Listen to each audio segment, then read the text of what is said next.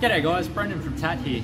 Today I've got a D40 Navara, but a petrol version, the V6, and I want to show you a little bit of in-cylinder pressure work.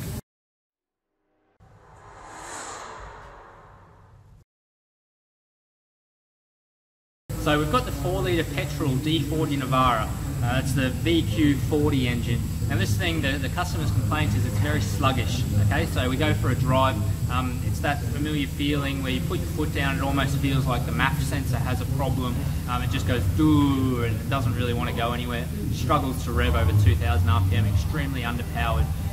Gone through on the scan tool and we've looked at some things like the MAF sensor. It's not reading high, but I mean it's not getting much airflow. So is it the MAF? Is it an actual physical problem and the MAF's telling the right thing?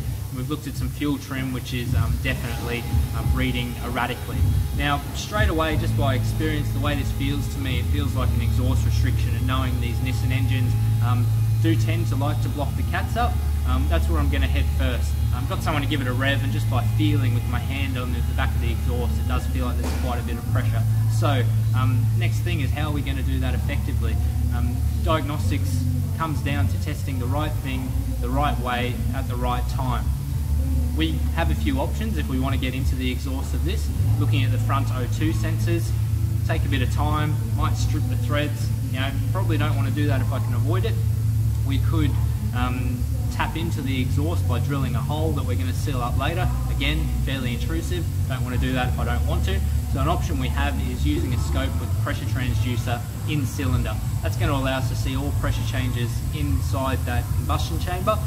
When the exhaust valve's open, essentially the combustion chamber is now a part of the exhaust. We should not see any excessive pressure there. The pressure that we're reading there is akin to the pressure you would read if you had a gauge in the front O2 sensor. So I'm going to take the easy setup. I'm going to pull a plug. I can get to either bank on this. I can at least get to one plug on each bank. A couple of them are hidden by the intake manifold, but we're concerned with the exhaust, so I only need to get into one cylinder, and that will give me a full health test of that bank exhaust. So let's get it all set up. So connection of the in-cylinder pressure transducer couldn't be much easier, guys. I've got a spark plug out of the back there where I can reach. We're simply going to put in this compression hose just like any other compression test, but we've got a fitting at the end that is able to attach to our pressure transducer via BNC cable. We've then got that going over to our scope. So we're going to do driver's bank, and then we'll go over and do the passenger bank. Okay guys, so we've got the scope open now. I'm going to go and tell it that I've got a pressure transducer in, so that's the WPS 500X in range 1. So that you can see, as opposed to channel B that's reading in voltage, channel A is now reading in PSI. I've got 1 second per division here. I can zoom in, so I do want to capture all that. So essentially we just need to go start the car, and I'll give it a rev as well so that we get a true indication of pressure at higher RPM.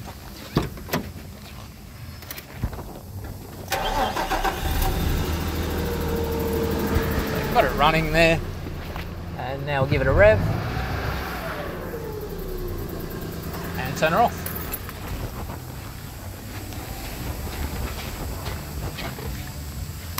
So let's go back and take a look at our capture. We can see here is where we've stabilised after starting, so that's my main section I want to look at. There's a whole day course that I've run regarding looking at this in-cylinder compression waveform, so I won't get into too much detail, but the main thing we're after is if I drag this down, instead of dragging, let's just type 0 psi. So this is my atmospheric pressure line, right? This is compression in the cylinder, achieving close to 100 psi. Yes, that is correct for a running engine. I won't go into the details. Down here is our exhaust valve opening after the expansion stroke, or power stroke if you prefer, while there's spark occurring, if there was. Obviously there's no spark occurring at this point because we've got the spark plug out. This is the exhaust valve opening here, so we should return to atmospheric pressure. We should have this point here is essentially the pressure in our exhaust. Now if I drag another cursor down, sitting here at idle, I've got near on 23 psi of pressure in my exhaust, and then so on and so forth. We get to the intake stroke, and we don't care about that. This is our problem area. So that's only at idle. Let's go when I've revved it up over here, and if we truly do have an exhaust restriction, it's going to get pretty wild. Drag that up, and we've achieved closer to, let's say, 40 psi. I mean, the top point's closer to 50 psi.